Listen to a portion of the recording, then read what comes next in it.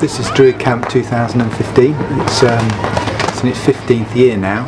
I've been coordinating it either alone or with other people for 15 years, and the secret is you just get the right people into the right place at the right time and just let them loose, and they create this incredible experience, and everybody's part of. The people who buy tickets and financially support the camp and go along to workshops. The camp couldn't work without them.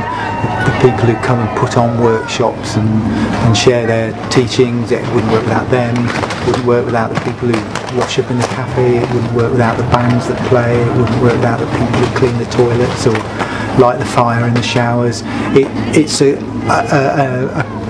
It's something that's reliant on everyone who comes here to bring with them their own inspiration and goodwill and put it into the camp and just make it happen.